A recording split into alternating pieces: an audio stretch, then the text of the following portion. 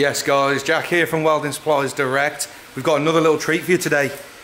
Joe is back in from Bohler Welding as we've had some high demand on a certain machine of his.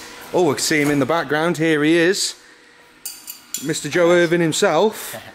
How are we looking? What are we looking at today then, Joe? So this is the it's a Uranos 2000 SMC. Okay. This is our little 200 amp multi-process machine. We've had a lot of demand online from people wanting to know what the machine's capable of.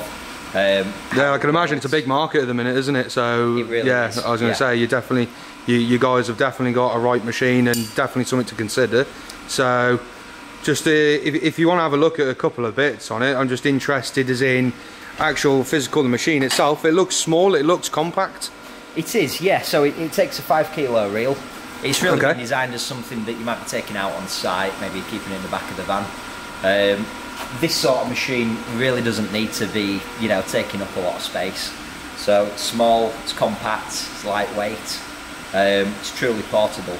Okay, so being small and compact, does that sacrifice on duty cycle or? Not at all, no. So these machines are actually built on the same production lines as our bigger amperage 3-phase machines. Oh, nice to know, yeah. Okay, so same as the one we did last week. Nice. Yeah, so the materials used are the same. The PCBs are made on the same production lines. It's, you know, they share a lot of the same components. So for example, you've got these nice armoured hinges on the side here. It's the same aluminium chassis. You've got the same high impact classic plastic panels on the front. Okay. It really is a machine. It's been built to take a beating. Okay. It's nice. By no means, you know, no corners have been cut in the build quality. I'm just curious for anyone else. Obviously, I think I know already, but these are built in Italy, if I'm correct. In Italy. Yeah. Okay. So, Selco, who are now part of the Bohler Welding group, they've been building on the same site in Cittadella since I think it's the early 80s, I believe. So there's a lot of pedigree in these machines. Yeah, well-known machines, definitely. Yeah, the new to the UK market, but particularly over in Europe, Selco have always had a very good name. I say, especially with your backup and your service, I could see these really being a big contender for the likes of ESAB and Lincoln and everyone else. So. I would say so, yeah. Yeah, so... Right guys, I wanted to get some questions out of the way that you guys have been asking us on social media. You've been messaging us through Facebook, Instagram and stuff like that, all about these machines, especially on the welding forum, about how these machines stack up in 1 mil, especially 1 mil diameter wire on spray transfer, to see if it can handle the thicker materials. And like I'm interested to get Joe's reaction to see what he thinks of this, and I'm sure he'll be as confident as ever. But if I'm going to run through some questions, we're just going to see how it's going to work and how Joe would set this up and what he thinks would be the best option for yourselves anyway. So, as I said, 1 mil spray transfer. How do you think can it do it? Like yes. Comfortably? Yeah, quite comfortably. You've heard it here. You've heard it here. Jack, we've got some 10 mil plate. We've got some 1 mil wire on the machine. We're going to set it up and we'll demonstrate to you how well it runs. I would recommend, if you are running a 1 mil wire on this machine in spray transfer, I would recommend putting at least an MB25 torch onto the machine. Yeah, 250 ampere cool torch. It's got to be done really. 15 will get way too hot, so it will. Yeah. So we would recommend upgrading to as a minimum an MB25 torch. But apart from that, the machine's got a very good duty cycle. So you say upgrading. Just curious, what bits actually come with the machine? That's something else we got asked. A lot of people want to know what sort of accessories they get, if your delivery is included, all that sort of stuff. That comes from us, but I want to know what comes from Joe as the manufacturer, what torches, quality of earth cable and stuff like that. So yep. I'm just interested. Does it come with a reg? Doesn't come with a regulator. Doesn't come with a reg? No. Majority of the time we put regulators on ourselves, so that's not too much of an issue. But torch-wise, what are we looking at? So standard torch that comes with the machine is the Bohler MT150, which is an air-cooled 200 amp MIG-mag torch. Okay. As I say, for heavier duty applications, we would recommend upgrading to as a minimum an MB25 torch. But with the machine, you'll have the MIG-mag torch included. You'll get a 25mm work return cable, which is rated for 200 amps. Which nice strong clamp as well. I'm liking it's got good snap on an earth clamp. Quality yeah. Is what we like. And then Jack, if the customer's using the machine to its full capability, you can also specify that it comes with the Bohler ST1700 Euro connection TIG torch. So the TIG torch, as you can see, has a Euro connection on the machine end. That means that it goes straight into the front of the machine. It'll take the gas through the solenoid at the back of the machine. That means that you've got a standard TIG handle at the top. So nice and clean. That's a big thing to note as well. Like that's a lot of machines you don't, especially multi-process machines, you don't get this sort of attention to detail. Especially the up-down control on the torch as well, which is a really nice feature. Yeah. But the Euro connection definitely tidies it all up. Yep. Makes it, there's no spurious wires hanging out the front, so I'm a big fan of it. There's no need to use the valve torches either, so that means you're only using gas when you're welding. It also means that it's nice and simple to use, so it's just a case of press the trigger, the gas comes on, you arc up and weld. Nice and so as features go, I'm pretty impressed. I like the bits that come with the machine, I like the build quality of the machine. Am I right in thinking these are only 240 volt at the moment? 240 volt at the moment. 240 volt at the moment. Okay. I would say though, Jack, if people are after more than 200 amps, you know, if you're running 1mm wire or 1.2 wire daily consistently, we do offer a 270 amp version from a three-phase supply. But as I say, yeah, this is it's a 240 volt supply. 200 amps, capable of running 0.6, 0.8, 1mm wire. Okay, nice. Well, we're going to get into it anyway. We're going to show you some of the welds. We're going to go off first, we're going to do the 1mm spray, so I'm interested to see that. We're going to go into some, we're going to keep to the 1mm, but I wanted to go into a dip transfer, just to see how stable it could be on a thicker wire. And then we're going to go through the TIG and the stick also, so we'll just get set up for that now.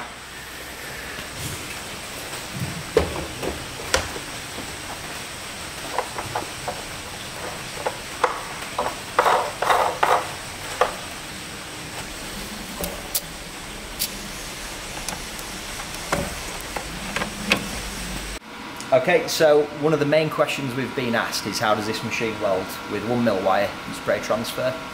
So I'll show you how we would set up for that, and we'll do some welding. So to set the machine up, we've got 6 buttons, 1 dial. So to tell the machine what wire we're welding with, we're going to press this synergic button here. We're going to tell it that we're welding mild steel with a CO2 argon mix. As you can see, we have a number of synergic lines for different applications, from mild steel to stainless steel. We've got koozie wire for MIG brazing, flux cord wire. In this case, we're going to go for an argon 18% CO2 mix. We're welding with 1mm wire, and we're into the setup mode. So at this point, Jack, what we're going to do is we're going to tell the machine what trigger mode we want. In this case, I want to set a hot start and a crater fill. We've got our arc length selection here. In this case, I'm going to leave it as standard, leave it in the synergic mode. And finally, on the inductance, again, I'm going to set it to 0. So we're doing nothing special here. We've selected a 1mm SG2 wire. We're going to turn the machine up to around about 10 meters per minute, and we'll see how it welds.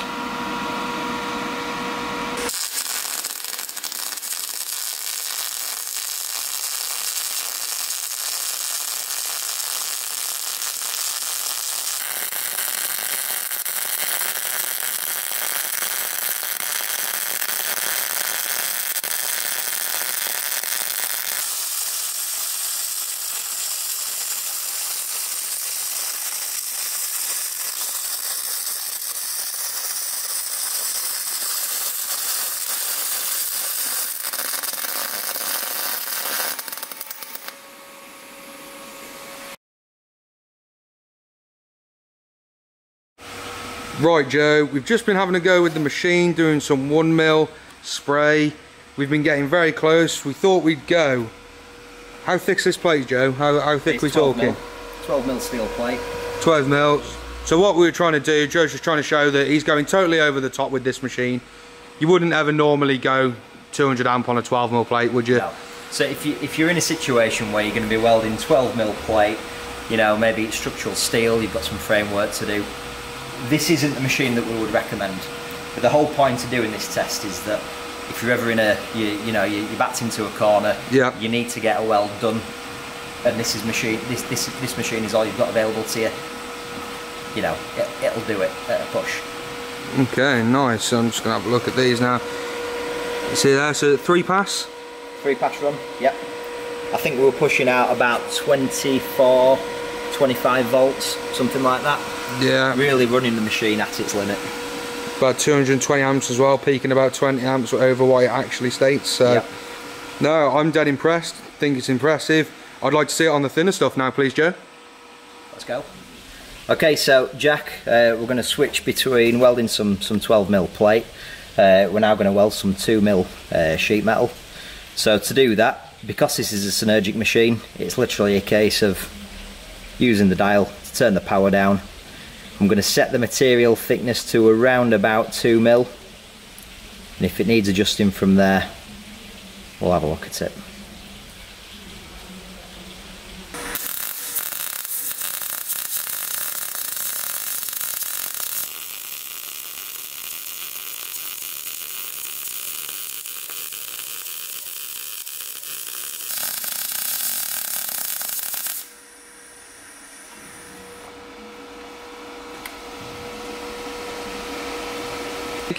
Any chance you can show me how to put this thing into TIG and we can have a go with its DC pulse lift TIG? Yeah, cool. So switch it from MIG into TIG. It's just a case of disconnecting the MIG torch. The Euro connection TIG torch goes straight into the front. And then your earth cables here. It's a case of switching your work return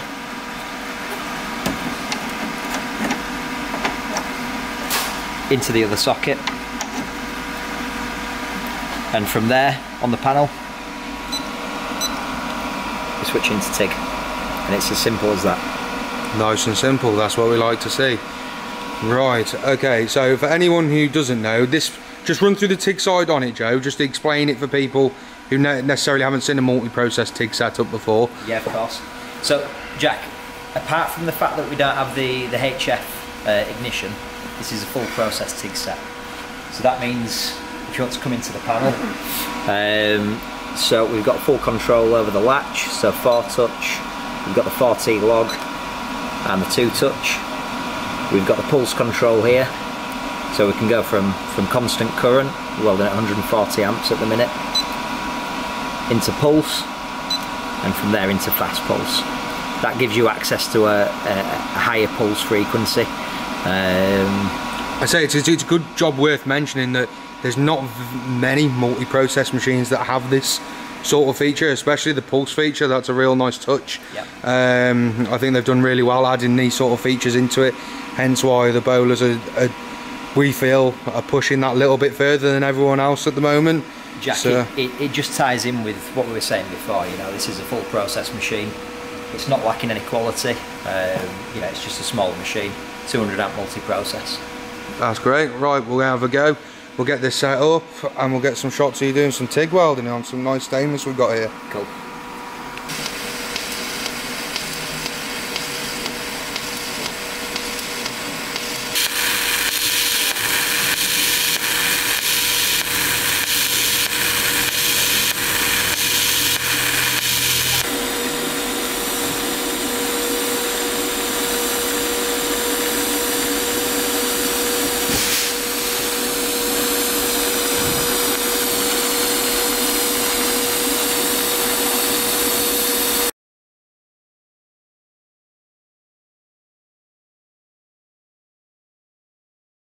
Right, Joe, just had it finished up with the TIG. Yep.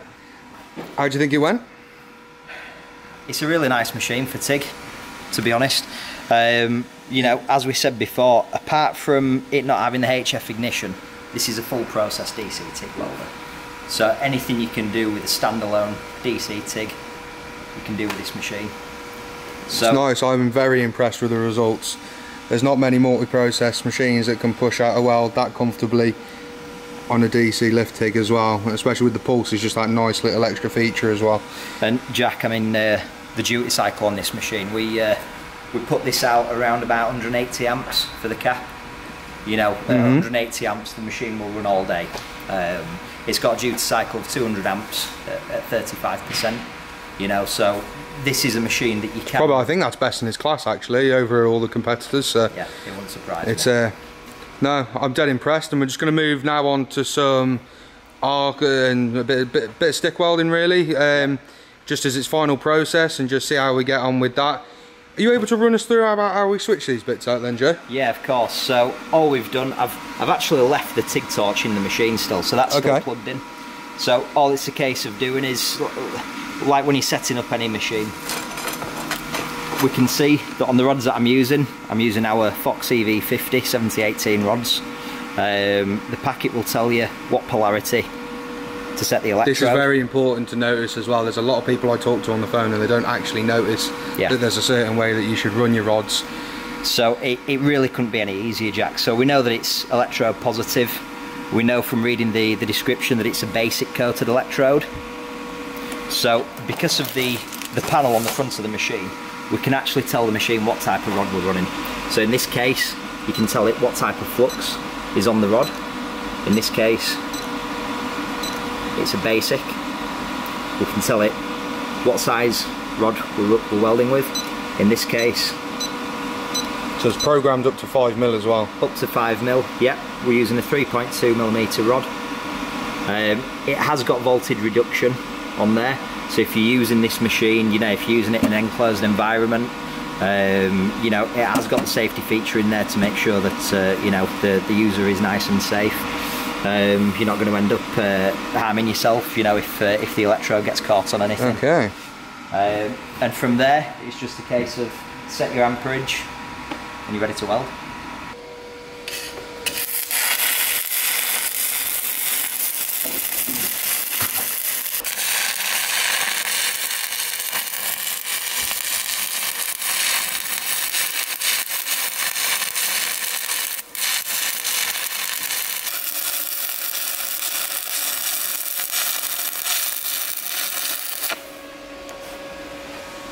Okay, so one thing to remember with this machine, by telling it what type of flux is on the rod and what size you're welding with, it'll actually set your arc force and the hot start to suit.